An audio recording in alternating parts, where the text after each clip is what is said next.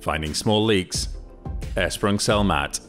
Inflate the mat to a firm pressure, lay mat onto a clean surface. Either submerge in water and look for bubbles, or use a spray bottle or sponge to cover the surface of the mattress with a light film of soapy water.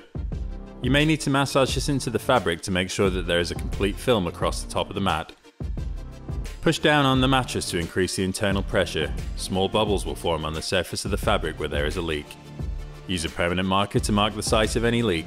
Make sure that you check the entire surface of the mattress. Turn the mattress over and repeat this process on the other side. Make sure you completely rinse the surface of the mattress free of soap detergent before continuing.